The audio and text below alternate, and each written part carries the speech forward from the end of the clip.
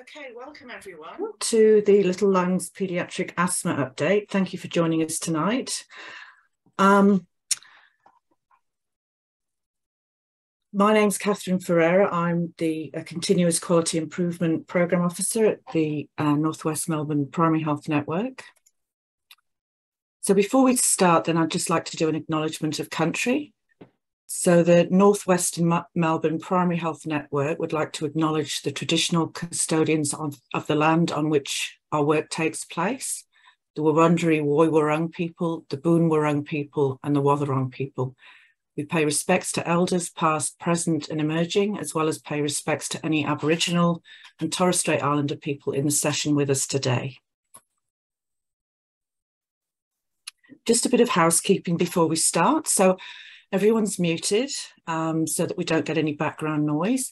So if you've got any questions, please ask them via the Q&A box. There'll be some Q&A. We'll answer some of those questions in the middle of the presentation and also at the end.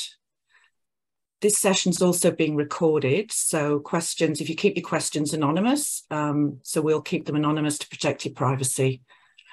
Now, if you've joined the session using a different name that you registered with, you'll need to change that. So it's really important that you join the session with the same name that you registered with so that we can mark your attendance for CPD purposes.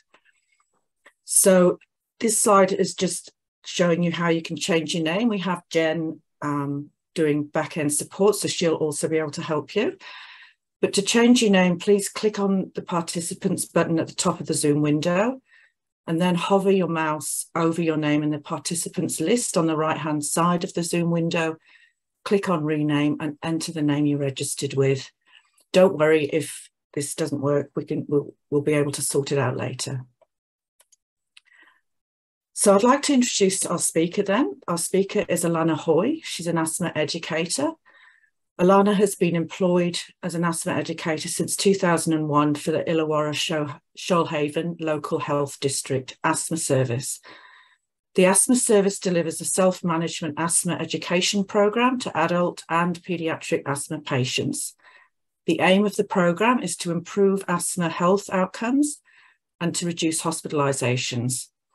Alana has been presenting for the National Asthma Council for over 10 years, and her professional interests are in allergy and smoking cessation.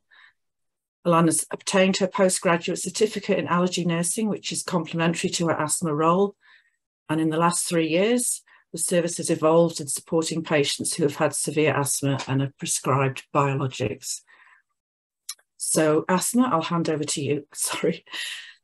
Alana, I'll hand over to you now. Thank you so much.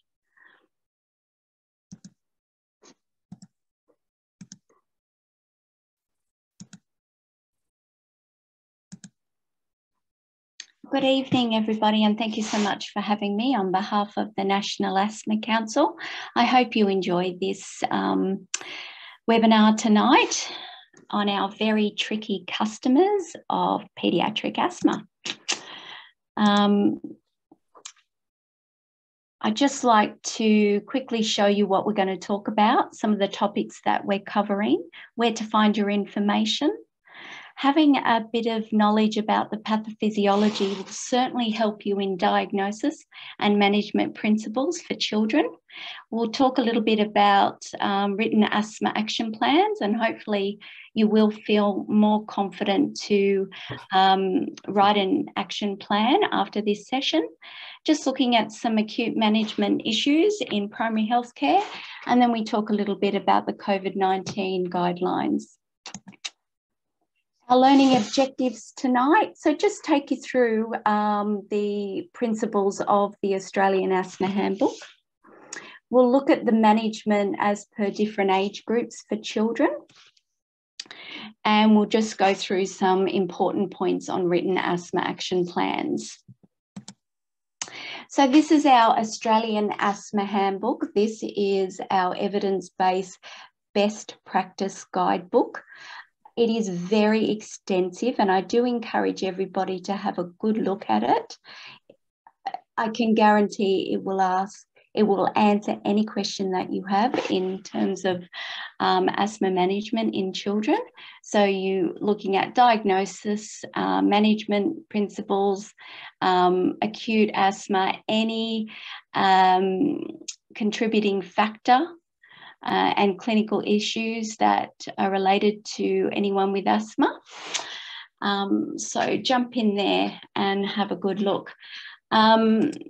This is the National Asthma Council website, who I'm presenting on behalf of tonight. And if you just go to their main web page, you can see that up the top there, you can link to the Australian Asthma Handbook from the National Asthma Council website. Also, you can click on next to that handbook and get into the Sensitive Choice website, which is a great resource for fact sheets, products and services that are endorsed for patients who have asthma and allergies. Let's have a few facts in regards to children. Look, it's one of the most common reasons that children present to your primary health network. Children that go to emergency departments and admissions of hospital to children. So it's the most common reason. It's the most common reason children are absent from school. And the majority of these hospitalizations do occur in February. So we think that it's because children have been away from the school environment for 6 weeks or more over the school holiday period. They're coming back into that school environment and sharing viruses. They're exposed to allergens and irritants, and often they've come off their preventer medication over those summer months. The new guidelines do state to not cease preventer medication at the beginning of the school year because of this increase in asthma flare-ups occurring in the February period. We have now gone into the version 2.2 of the Australian Asthma Handbook, but about 2 years ago, asthma guidelines for children had a really big overhaul, and I'll tell you some of those major changes as we go along. So we're looking at asthma being more common in the boys when they're young, but at puberty it switches over to females. We know that not all children that wheeze end up with asthma, and 2/3 of those children actually grow out of wheeze by the time they're 6. We can have some likelihood of those children that do go on to have asthma in this young age group, and those are children with a personal history of allergy are more likely than others. And look, 21% of children aged 1 to 12 will have asthma reported that disturbs their sleep in the last 4 weeks. And that's a really red flag for you, looking into children who have sleep disturbance. So symptoms are waking them at night. Very big flag, and always ask that question.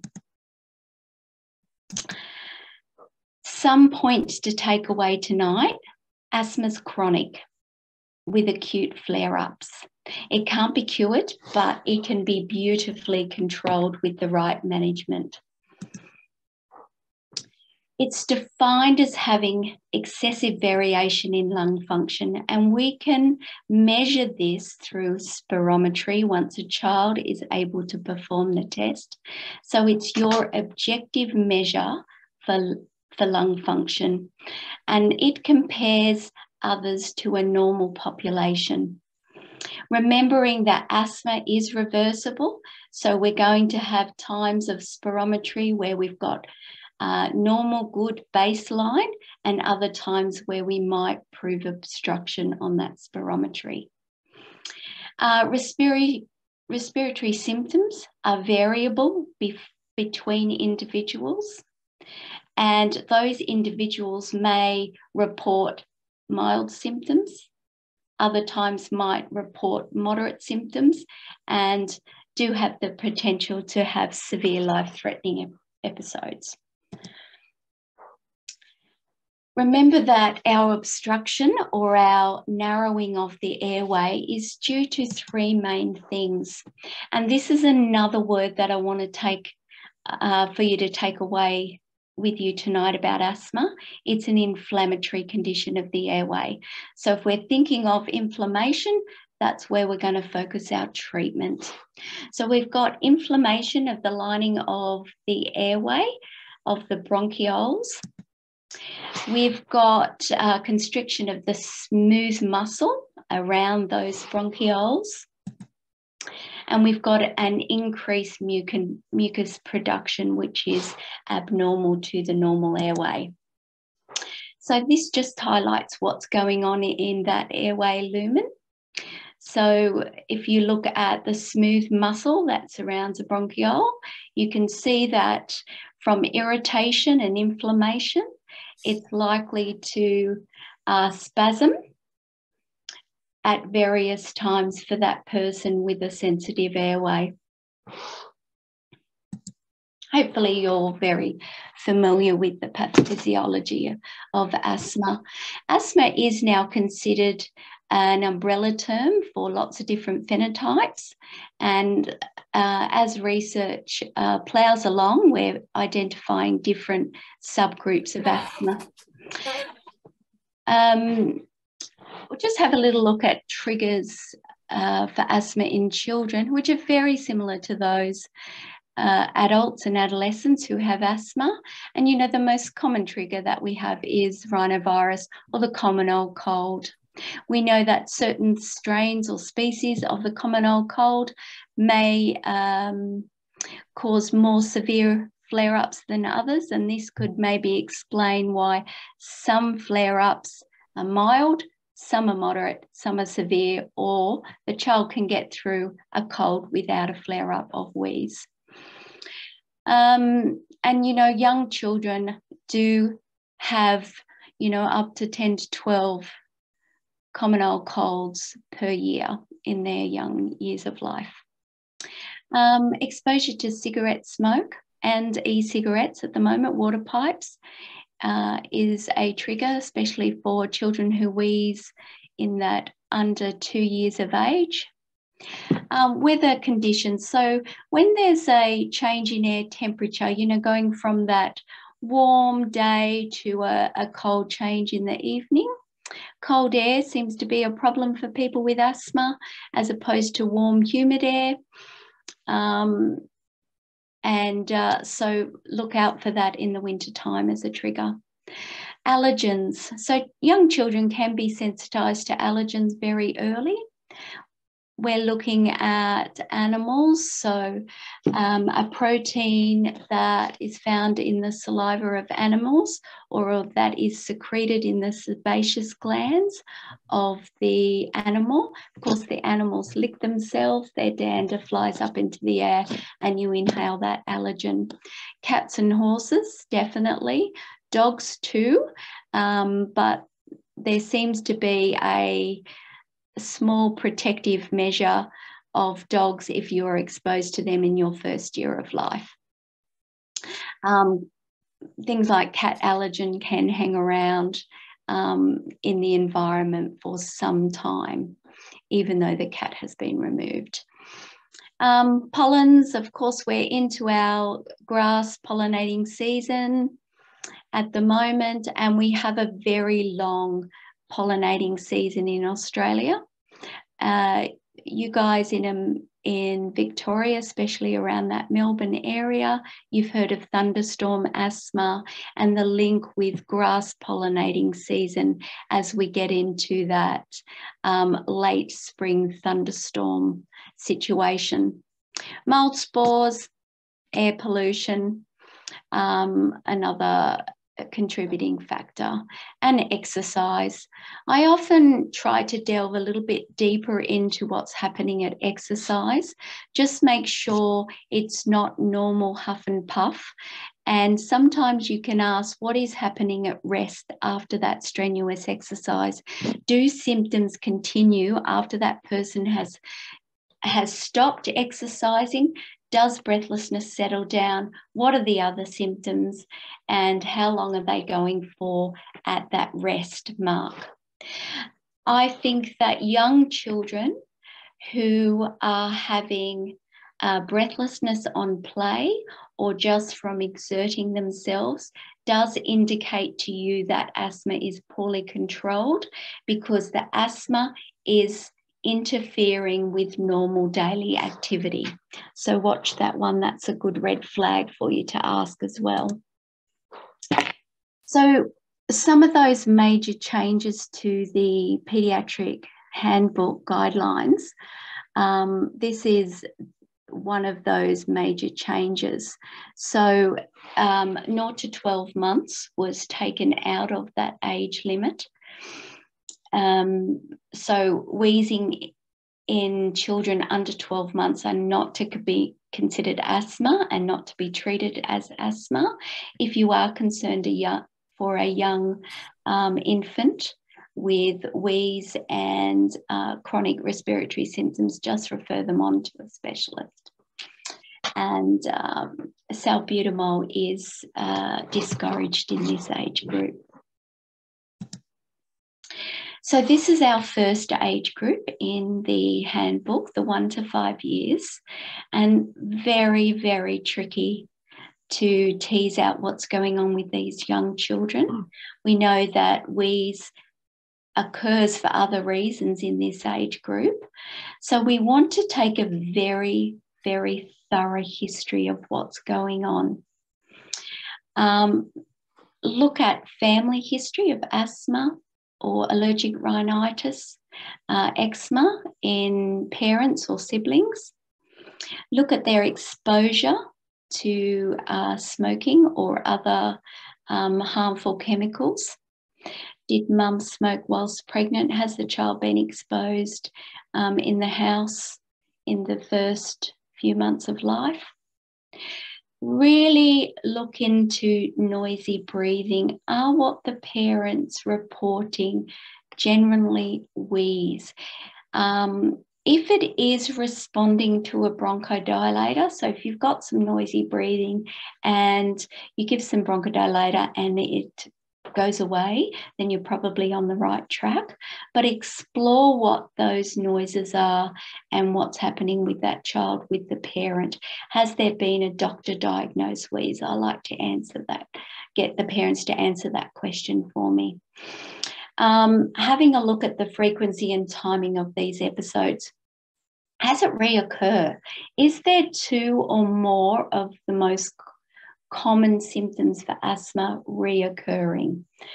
And have a look at some physical aspects on examination. So usually we're auscultating for wheeze, we're looking at increased work of breathing at the times of acute symptoms, looking at cough. Is cough persistent? Is cough worse at night? You could also look into signs of rhinitis. So children generally will rub their nose quite a bit and in an upward motion because their nose is itchy and irritable. They might get the allergic crease across their bridge of their nose. And this is actually known as the allergic salute. You know, you generally can tell a child with allergic rhinitis quite quickly. So they're really snuffly, they're nasally speaking, they've got dry lips. When they're eating, they're finding it very difficult. I always like to know if they're a snorer, their mouth breathing in their sleep, they're waking up very dry. So look at those points in terms of allergic rhinitis, because we know the majority of people with a confirmed diagnosis of asthma also have allergic rhinitis. Look at the shape of the chest. You might look for any clubbing of the fingers if they've had lots of steroids. Yeah, and the next thing to do is look for response to a treatment trial. So do symptoms go away with an inhaled bronchodilator, or have you prescribed a treatment trial of an inhaled corticosteroid or Montelukast, and do symptoms go away? And you generally get a feel for that in about a week, that parents are reporting a good response to treatment with that. But remembering, takes a little bit to work, some weeks, so you want to review at that 2 to 4 weeks.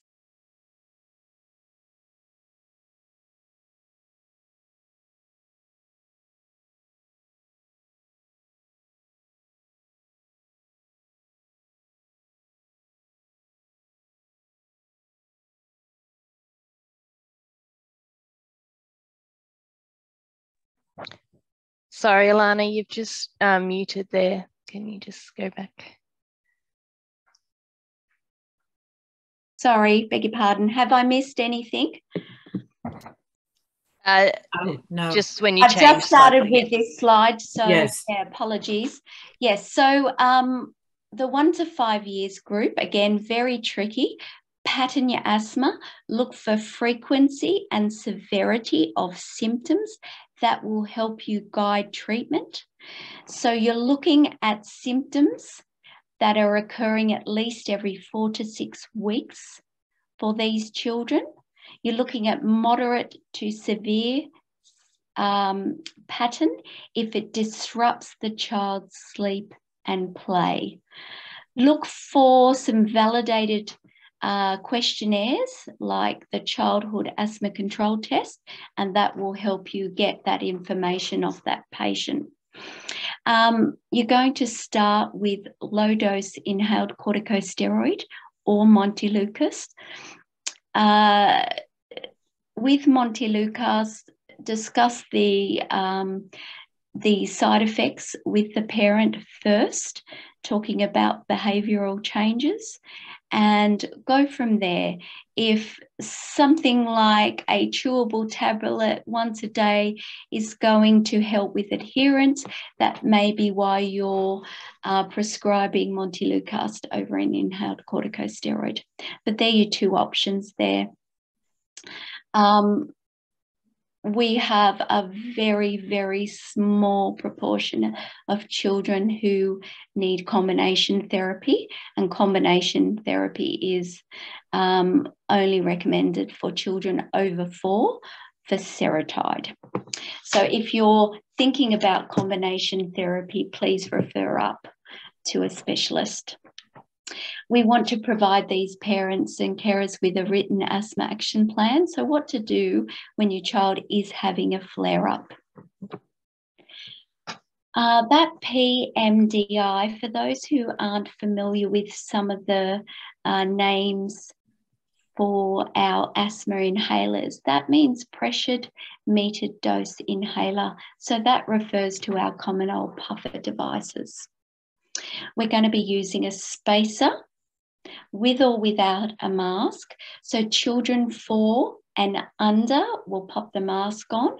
From about 4, check their device by using the mouthpiece, just remembering that our nose is a bit of a filter, so it is more effective to use the mouthpiece of the spacer once a child is able to adequately use that device without a mask.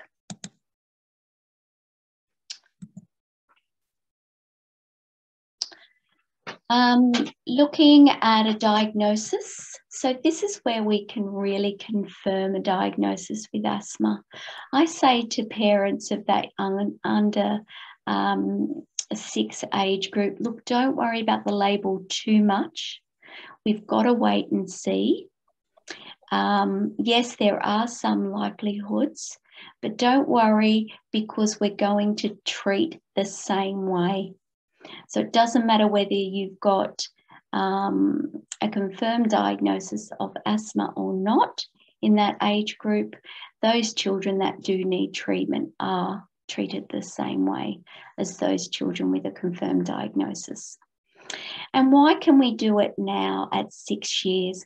Well, most children now can do spirometry. So spirometry is our gold standard to diagnose asthma, to monitor lung function over time and adjust treatment according to that lung function.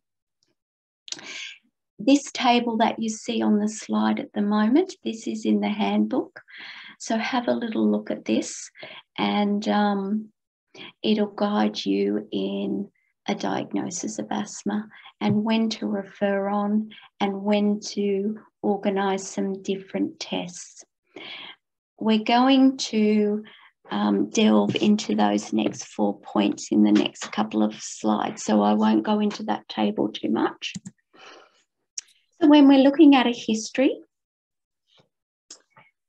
look at symptoms. Is there 2 or more symptoms that reoccur on different occasions that are triggered off by some of the main triggers that we have, allergens and irritants of the airway? Is wheezing accompanied by difficulty breathing or a persistent cough? Has the child got other features that go with asthma? So looking at allergic rhinitis, atopic dermatitis, eczema. Is there a strong family history of asthma and allergies with the parents and siblings? Nothing else is suggestive of an alternative diagnosis for these children. And importantly, let's look at the response to a bronchodilator demonstrated on spirometry. So what you would do for diagnosis is you would do a baseline and then give the child a bronchodilator, 4 puffs of salbutamol via a spacer, and then do a post spirometry test and see whether you're getting a clinically important response to that bronchodilator. So different to adults, we're looking for a 12% increase, but with adults, you're looking at a 12% plus a 200 ml increase in your FEV1 or your FVC. What are we going to do about children who are 6 and over? So everybody needs a blue puffer. So all children need to be prescribed with a reliever medication to use when needed for the relief of asthma symptoms. And try and explain that to your patients as well. Get into the right terminology for your asthma management. Talk about things like flare-ups. Talk about the blue ones are your reliever medications, so you only use them to relieve symptoms. These other coloured puffers are your preventers. Remember, we want to prevent flare-ups and symptoms, so we're going to take them every day, whether you are sick or whether you are well.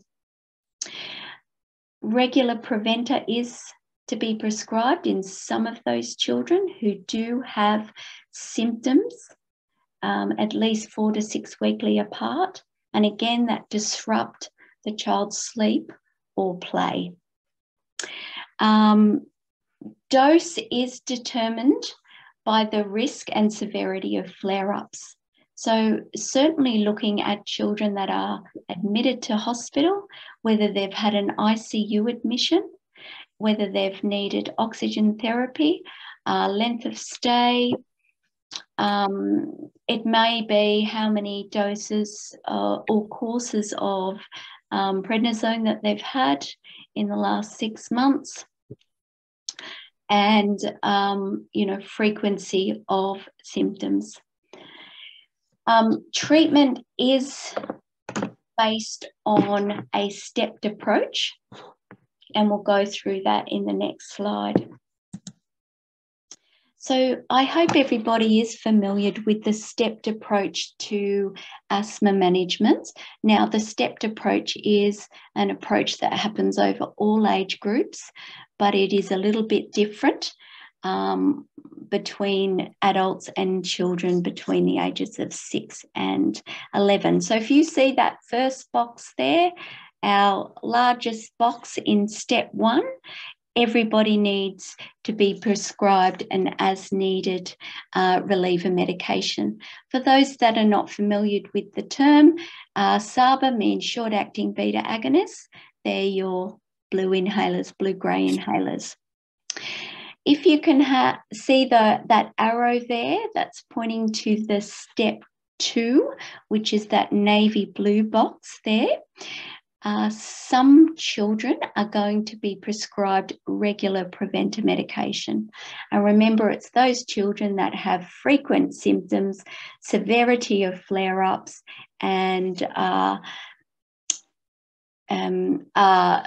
having symptoms upon activity and sleep disturbance. Sorry, it's late in the evening. I've talked all day. So your options are a low-dose inhaled corticosteroid, so that's what ICS means, or Montelukast, which is our chewable tablet. A few children do get stepped up to the next box, so step 3. And I want to highlight here that at step 2, we really need to check adherence before we step up. Check adherence to the medication, check the regime, check whether their pattern of use is intentional or unintentional. So if you've got somebody that didn't want to give their child medication unnecessarily, that's why they ceased their medication, then that was that person's intention.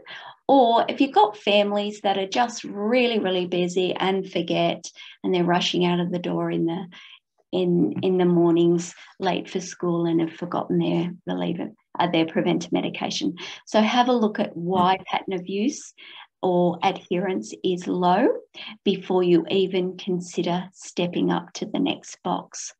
So I call these issues the housekeeping of asthma.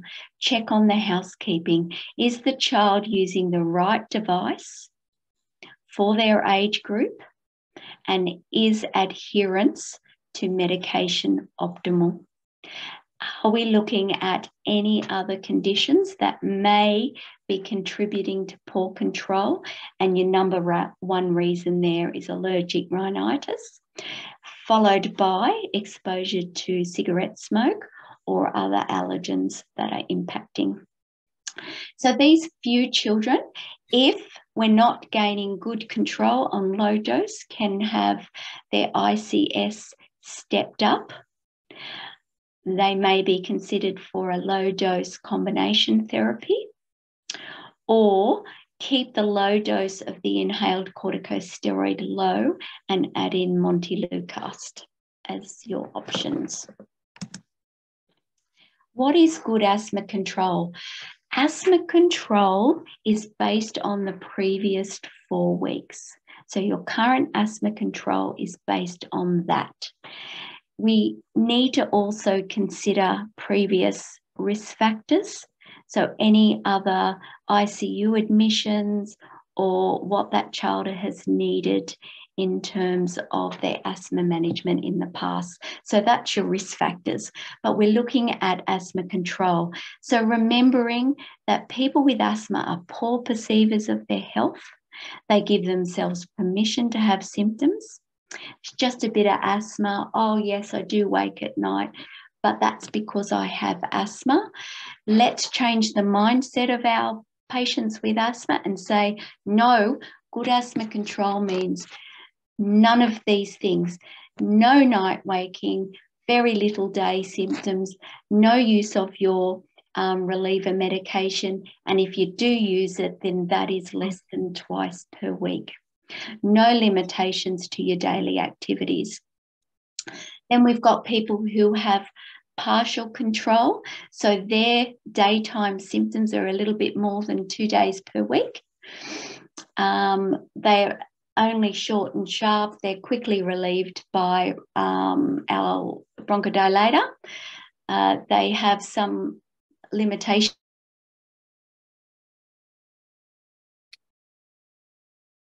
Oh. Lana seems to have frozen.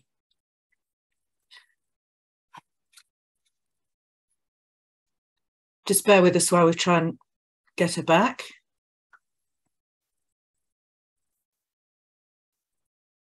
Can everybody hear me and see me now? Yes, everything's fine, Alana. Yeah. I'm so sorry, it just shut down. I had to get back into this meeting. No, these things happen. Yeah. I hope we're at this slider. I think we are. So reasons for poor asthma control. So incorrect device technique. So look at the age of the child and prescribe that inhaler according to their age group. We do have a table coming up of what device is appropriate for what age group. At every opportunity, get the device technique assessed. Don't ever underestimate what patients are actually doing with their inhalers. The other reason is poor adherence to preventer therapy. We all know that patients stop their preventer once they are well because they don't have an understanding of the benefits for long-term use. Looking at allergies, is anything else impacting on that asthma control? We know that poor asthma knowledge and the principles around asthma management, when somebody has poor health literacy, are not going to be managing that asthma optimally. They don't have an asthma plan and they don't seek regular asthma review. They tend to have that opportunistic acute asthma presentations to your surgeries and to hospital. Or is it just not asthma? If you've ticked all the above and you've done your housekeeping, have a look for some alternative diagnoses. And this table you will find in the handbook. We're just having a quick look at this. We're not going through anything in this presentation, but if you wanted to have a little look at some alternative diagnosis, find that in the Asthma Handbook. When should we have review? Well, if you looked at that stepped approach and you've made the decision to prescribe a child with a preventer medication, you want to have some review that demonstrates to you that we're on the right track and it's working. So get them in with that 4 to 6 week mark, check your adherence, check device, and check that symptoms have gone away and there is good asthma control reported. We are stepping down. So when I showed you that stepped pyramid, you can see that there's arrows on the other side. So it's 6 months with children, which is different to adolescents and adults. We can step off preventer and just go back to as needed reliever medication. We want to have a review before the beginning of the school year and alert parents to this February flare-up phenomenon and that we want good asthma control before they hit the new school year. Checking and reviewing each time medication is changed, so whether you've stepped up treatment or you've stepped down. We always advocate as they're discharged from hospital to see their GP within 2 to 3 days of discharge, and then at that 4 weeks post-discharge from hospital. There's some of the validated questionnaires that you can use to identify asthma control in your patients, and you can find them in the Australian Asthma Handbook. At each review, check on symptoms. Remember to have a look at any night waking, any symptoms upon activity. Look at their past adverse events for identifying future risks for poor asthma outcomes. And again, that's your life-threatening sudden onset. So most of the kids are going to be symptomatic for a couple of days. Asthma only comes on like that, or a sudden asthma attack, on a very, very low percentage of people. Most have early warning signs. Perform spirometry at each opportunity, especially if you're stepping up or stepping down on treatment. Remember to check all those housekeeping things that we've discussed before. I haven't delved too much into treatment in regards to allergic rhinitis, but remember how detrimental it is and what it impacts on somebody's asthma control. Always treat allergic rhinitis as part of your asthma management. It can be seasonable. If it's grass allergy season, you're only symptomatic at those times, then treat your allergic rhinitis at those times. Any questions at this point in time? Yes, we have got 3 questions, Alana. Yeah. I'm just a bit concerned about the time because it's 13 minutes past 7. Yep. Would you like to answer them now, or? Yep. Okay. Maybe 1 or 2. Yeah. Okay. So the first one is, a week ago, my 12-year-old daughter started on Montelukast. Should she wean off or cease fixoxatide? Now she is symptom-free. What types of behavioural issues have you seen in your clinical practice? I haven't seen the extreme of that behaviour, which I think there's been about 2 cases of reported suicide ideation, but mainly I see that the child is a bit sooky or very emotional, wants a lot of cuddles, maybe some sleep disturbance, or some aggression.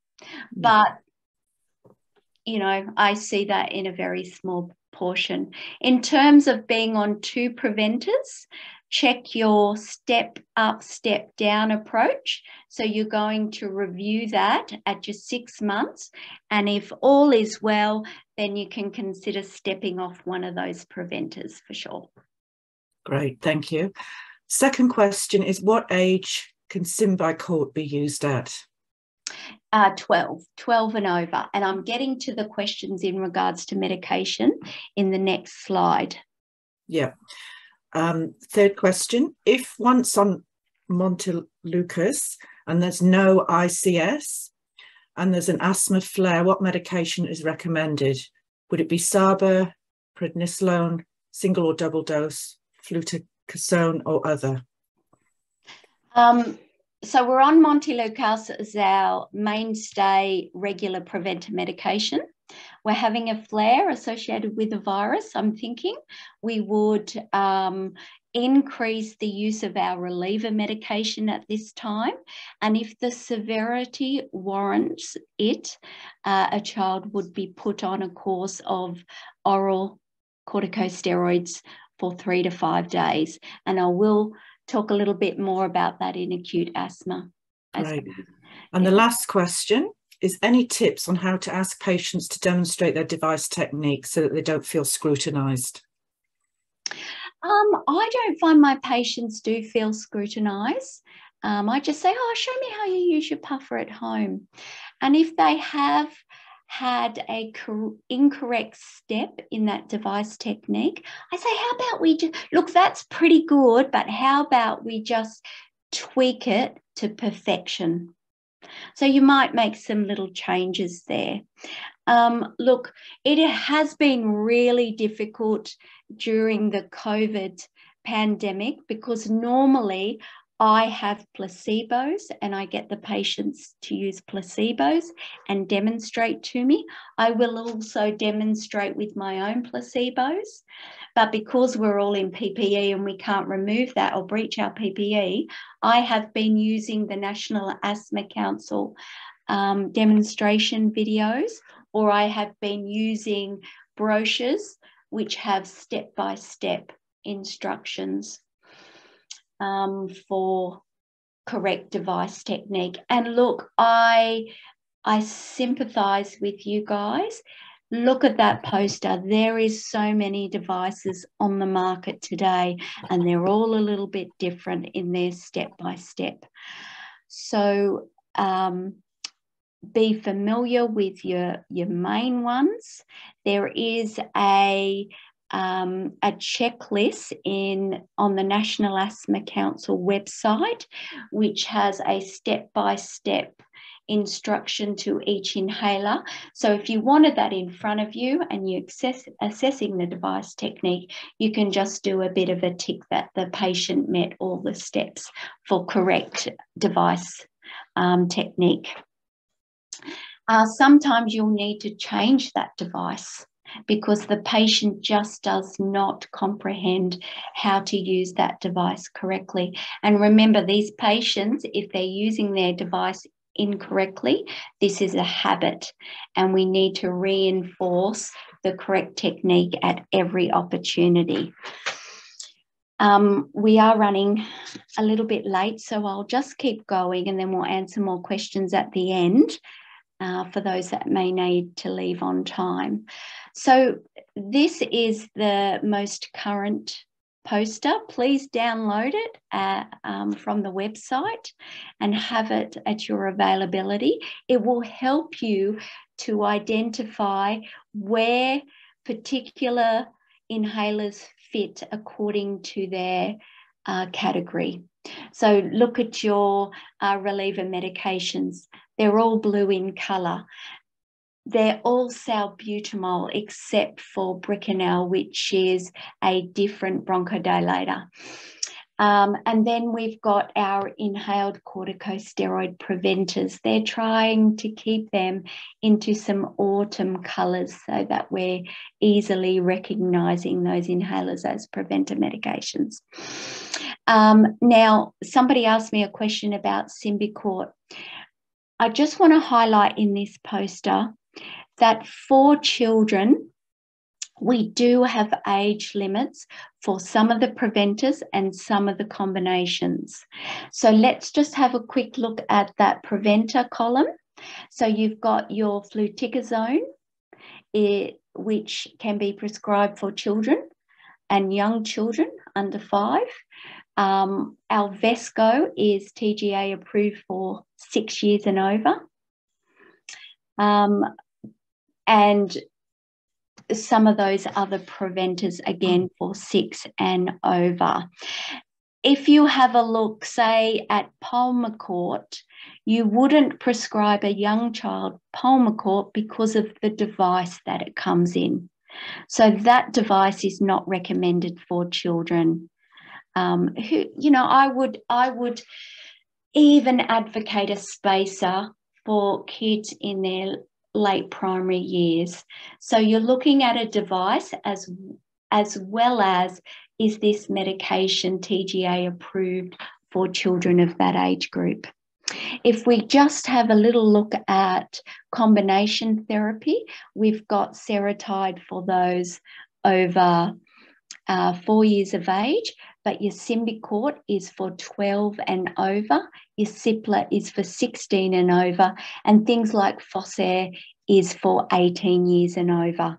So again, you're going to prescribe according to device, according to recommendations of your stepped approach and the severity of your patients, and also for what they are approved according to age groups. Just remember that some of our medications have a slow onset, some of them have a fast onset. Some of them are short-acting, so our short-acting beta agonists, as opposed to our long-acting beta agonists. Our long-acting beta agonist, Oxys, we can use that as a reliever medication for children over 12 because it has a fast onset. But we can't do that with Seretide because salmeterol, the LABA found in Seretide, has a slower onset of action. You'll find this fantastic table within the handbook.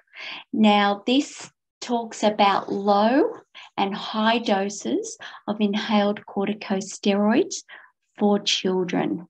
And remember, one number of one ICS does not match the number for another ICS.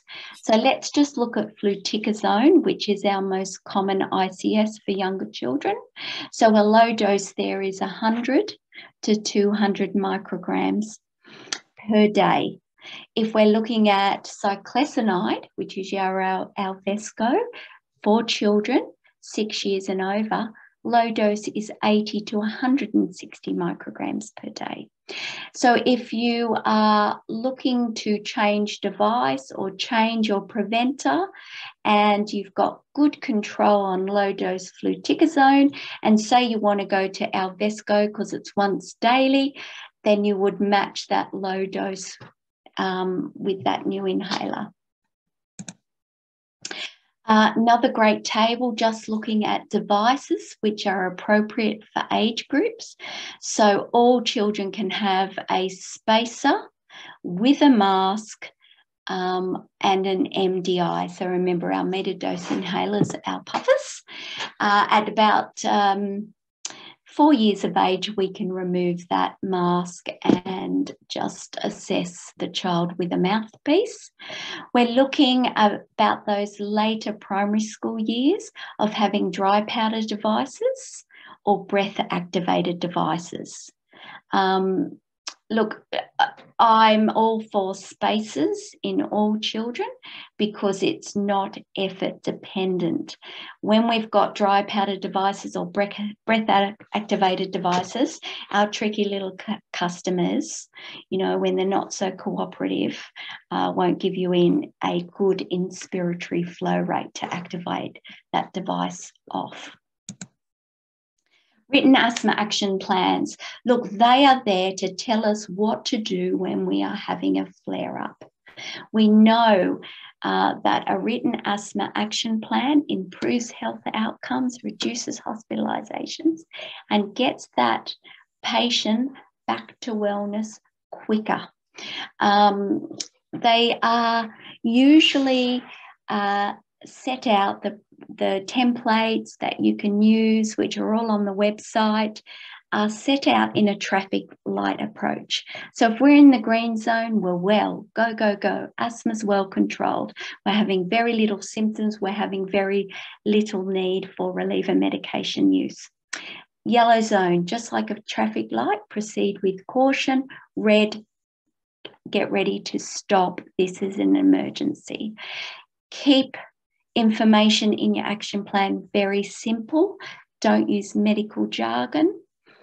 And I always like to put in that other instructions, if you can see in that, we'll go back to that slide.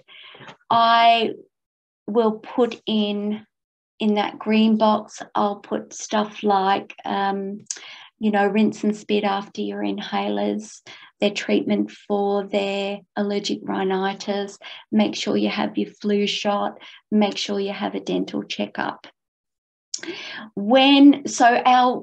Generally for children, our preventer medication is going to remain the same in each box, but as we go down our action plan and our asthma control is deteriorating, we're going to add in more reliever medication.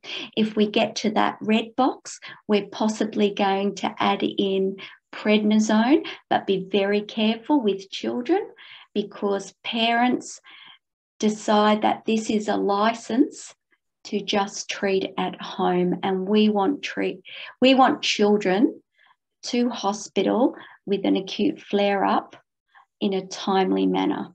So sometimes we find, oral steroids prescribed on an action plan for young children. The parents just stay home too long. So make sure that you're telling them this is when you need to go to hospital, and they make that very clear on that action plan. If you are using more than so much of your reliever medication and it's not lasting, you for at least 3 hours, you're heading off to hospital. Are symptoms returning on the 3rd to 4th hour as our reliever medication is wearing off, and we're just no better after 24 hours, let's see the GP. Some of those early warning signs for young children, you know, they usually got the snuffy, blocked nose. Day 1, they're starting to cough. They might start to wheeze on day 2 or 3. I'm generalizing there because everybody is very individual. They may have some dark circles under their eyes. They're pale. They're very irritable. And with young children, just remember that behaviour doesn't always indicate the severity. So, you know, young children, you can say, hey, you want to go and get an ice cream, and they will perk up. So their behaviour is not indicating to us how sick they are. Life-threatening, if they're floppy, if they're very lethargic, then you're going to worry about a young children.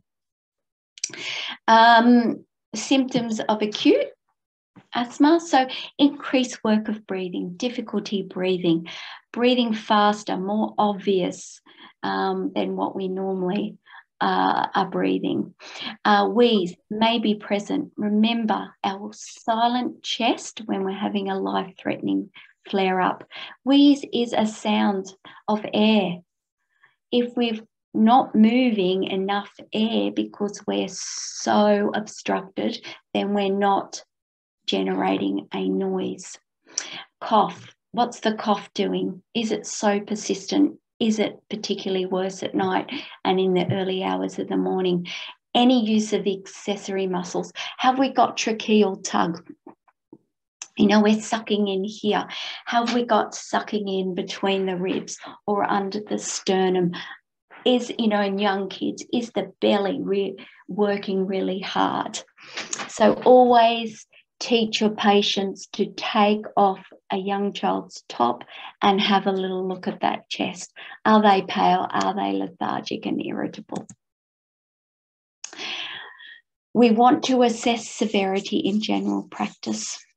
So the next slide's going to show you what signs and symptoms we will see according to severity. You want to start by giving them first-line bronchodilators, do a secondary assessment, you know, either escalate to a tertiary institution if you think necessary, manage, get them back, follow up, check in a couple of days. Certainly after this flare-up, let's get you in to talk about your asthma management. So I teach parents at home, how's your child talking to you? So if we're having any difficulty with our speech, or in younger children, their cry, so their speech is broken into single words and sentences, then you know we've got some severity there.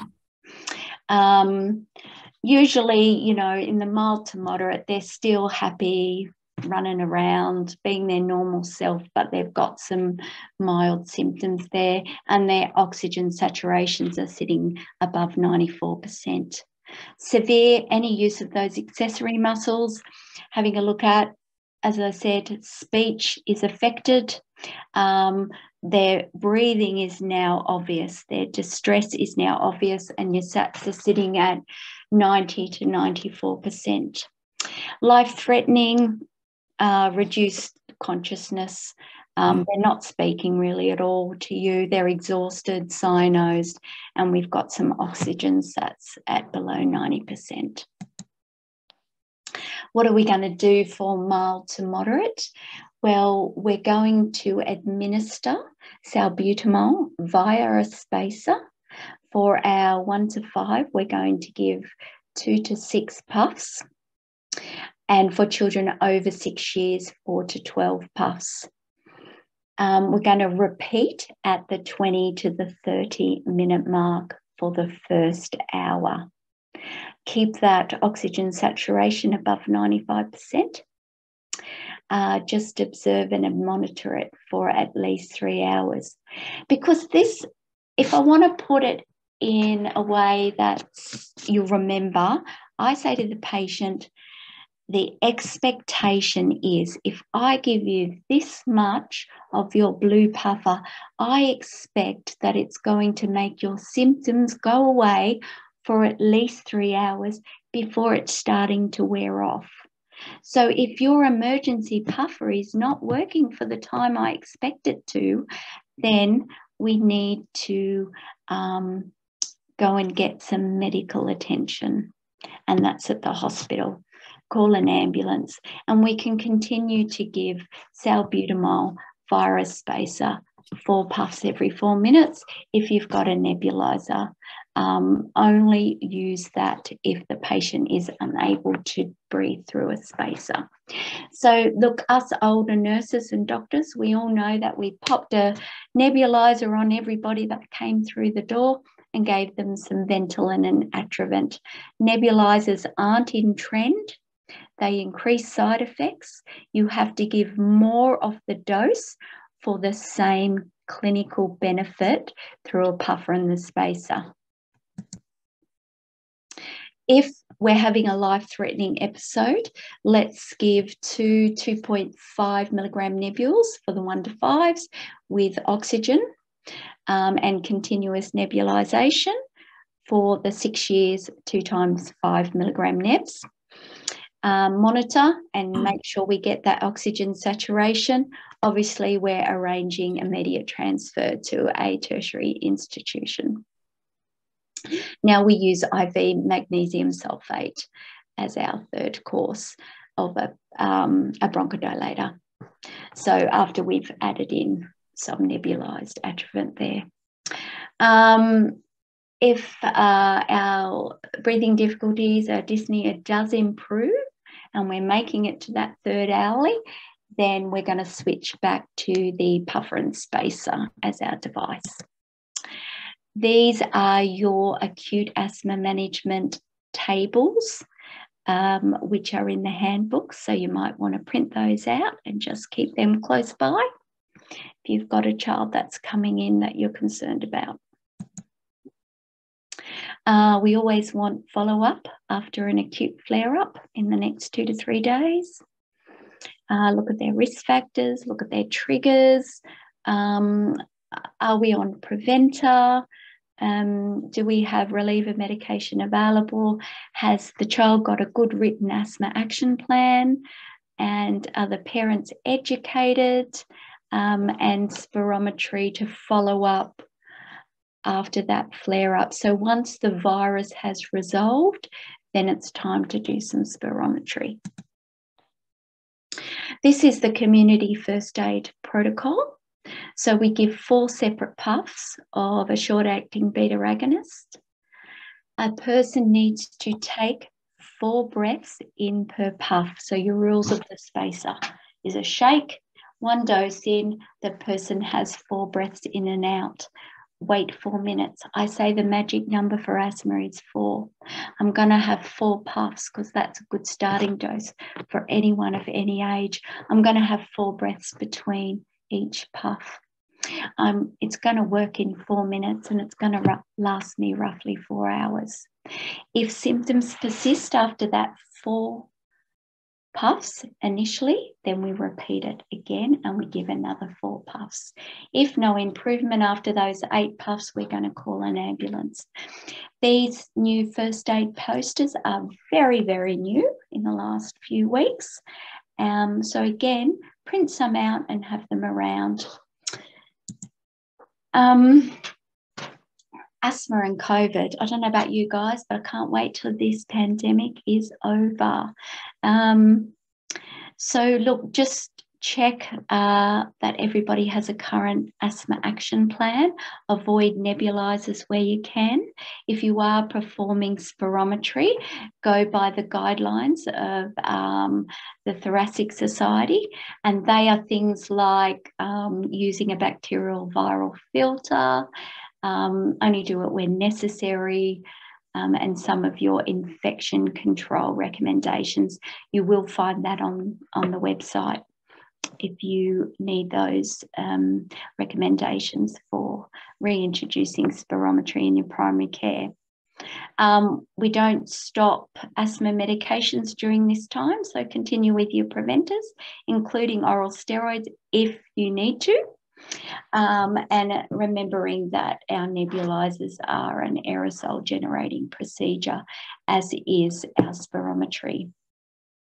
And just keep, you know, devices that are for single person use only.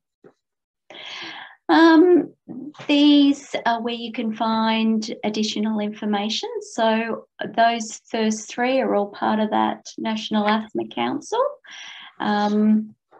And they are our national professional peak body for guidelines. So have a look at their website and the handbook.